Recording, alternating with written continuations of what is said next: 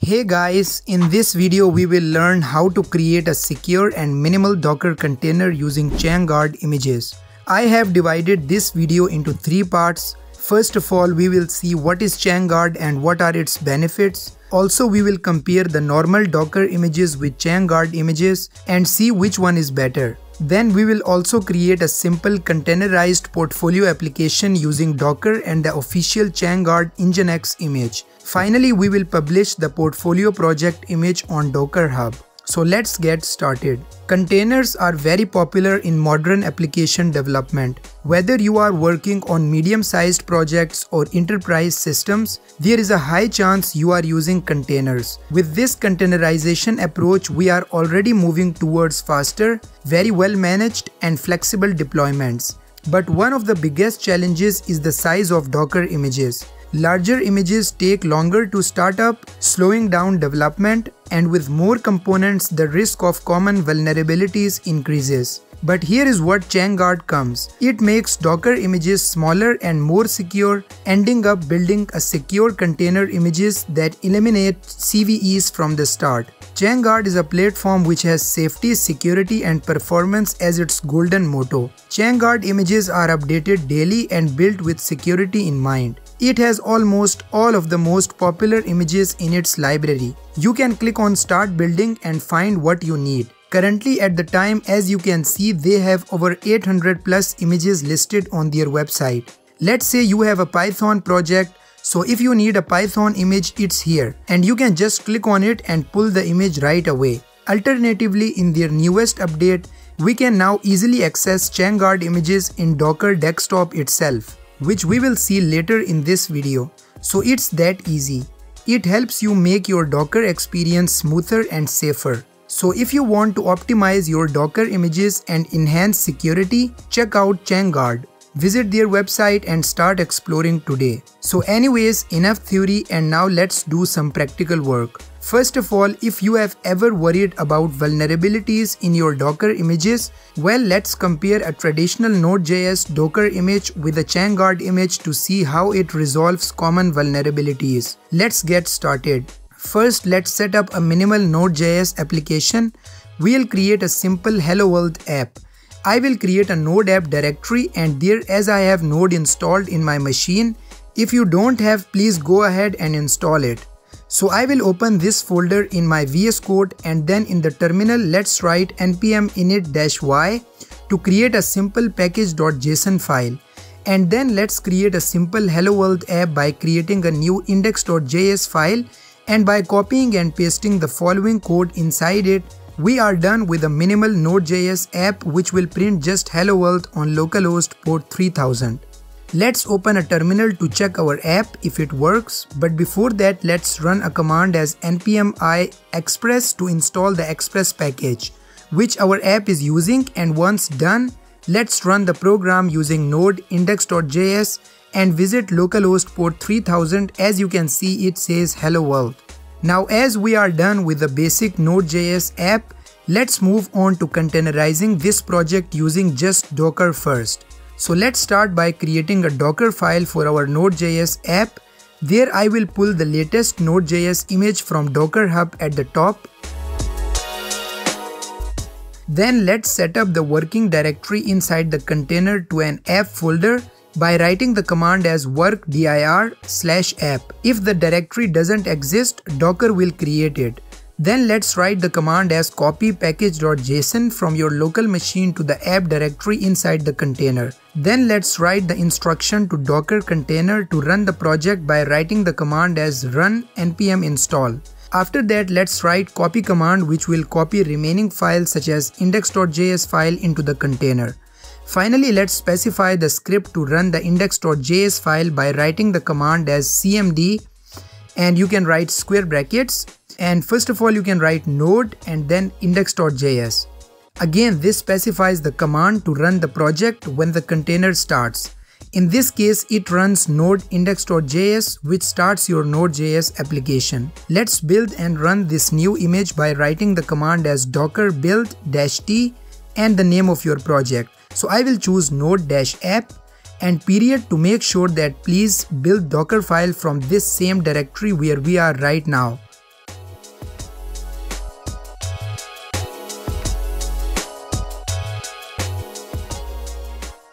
And then to run the container, we need to write the command as docker run node-app, but before the name of the image, we can point the domain. So I will write 9000:3000. So now as you can see that our app is running in the new container. Also, if I go to my Docker desktop, here also my container is running and I can see the details of it. Now if you try to scan this image for vulnerabilities, you will see that normally the plain Docker images comes with a lot of vulnerabilities and some high risk warnings as well. Plus the size of the image and total packages get installed will often be crazy large. Now to avoid these vulnerabilities and size issues, we can use the new Chainguard images. Let's go to the same Docker file again, and we just need to replace the Node.js image with Chainguard image by copying and pasting the official Chainguard Node.js image.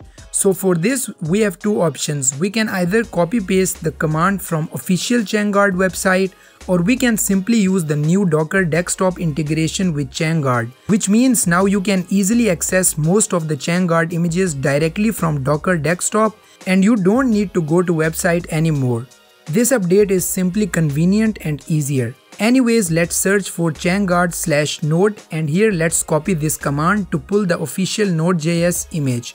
Now I like to pull the development image from Chainguard as it supports that also, and then we also need to make few more changes to dockerize our Node.js app with Chainguard. First of all, we need to add a start script in package.json file, and then as we have added this script, so now we can simply write entry point instead of the CMD and write npm start as elements of our entry point. It's that easy. Now let's build the image again.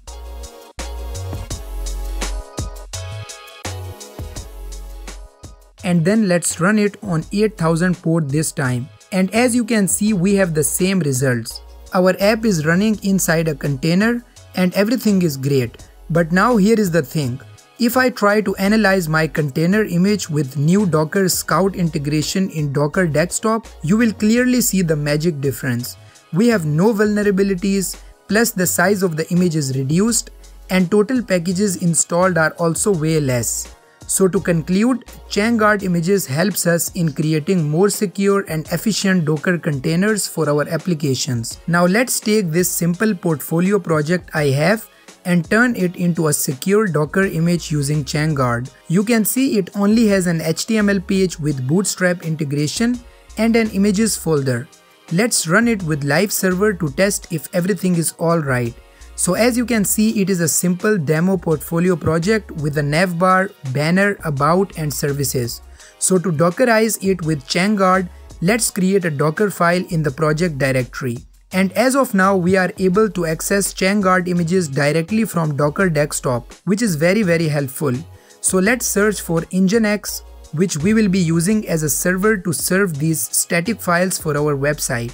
In the Docker file, we will use a Chainguard Nginx base image by writing the command as from, and let's copy and paste the following line from the documentation of the Chainguard Nginx image. After that, let's create an Nginx configuration file and copy paste the following configuration inside it. You will find everything explained in this video as an article, which I will attach the link in the video description.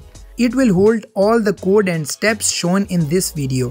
Anyways, once we are done with the configuration, we will copy the website files to the Nginx HTML directory, which is the default path to serve static files for the Nginx server. Then let's expose the port 80 and finally write the entry point command as nginx-g and let's write daemon off. So we are done with the minimal Docker file and now we are ready to build the image from this Docker file. Once again, this Docker file uses a Chainguard Nginx base image and copies our website files to the Nginx HTML directory within the Docker container. Now to build the Docker image, we will use this command as docker build-t and the name of your image. I will call it portfolio-website and then we can specify the location. I am writing period, which stands for the current directory where we are. Once the build is complete, let's run the container to make sure everything works properly.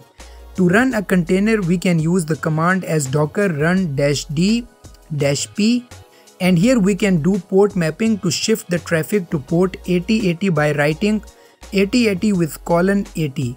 And finally the name of the image, which was portfolio-website. Here -d refers to run the container in the background, so no matters if you close the terminal, the project will still be running in the background. And the -p refers to the port mapping, where I have set up that when someone visits localhost port 8080, Docker knows to send them to port 80 inside the container where your website is running. It is returning the ID of the container. So let's open Docker Desktop, and from here you can open localhost port 8080 to see your portfolio website. And there you go, it is running perfectly fine without any errors and minimal setup thanks to Chainguard. So as you can see, our portfolio website is up and running. Now finally let's push the image to Docker Hub so that it can be accessible to anyone, and I will put the link to this in the video description. So you can pull this image and create your own containers or versions for this project. So first of all, log in to Docker Hub from the terminal by using the command as docker login. Then just tag your image with your Docker Hub username and repository name.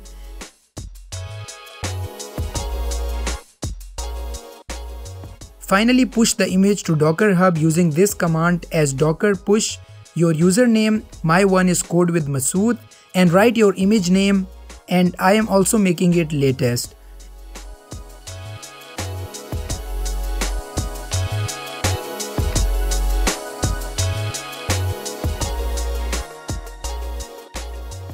Now you can easily pull this image and run containers from it, or in the same way you can use any Chainguard image in your project.